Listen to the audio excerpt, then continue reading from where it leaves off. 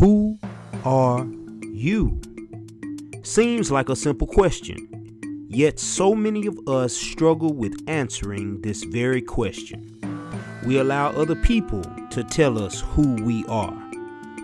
We allow TV, social media, magazines to bombard our minds and tell us who we are. But in the midst of trying to be someone else, we lose ourselves. In the movie Hercules, one of my favorite inspirational scenes is when Hercules is captured. He has been doubting himself the whole time and thinking about the past situation when his wife and children were murdered. Yet his trusted friend Amphiaraus asks him a simple question. Who are you? Who are you? Are you a murderer? I curse you! Are you a mercenary who turns his back on the innocent? Stay away from my son! Are you only the legend? Or are you the truth behind the legend? No, Father, please. We believe in you. We have faith in you. Have faith in yourself. Remember the man that you are. Father, the gods will punish you! You cannot escape this! Remember the deeds you have performed, the labors you have accomplished. No! Stop it!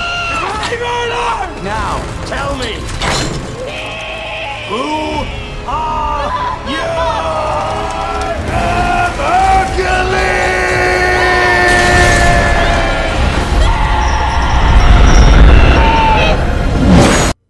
I love the message.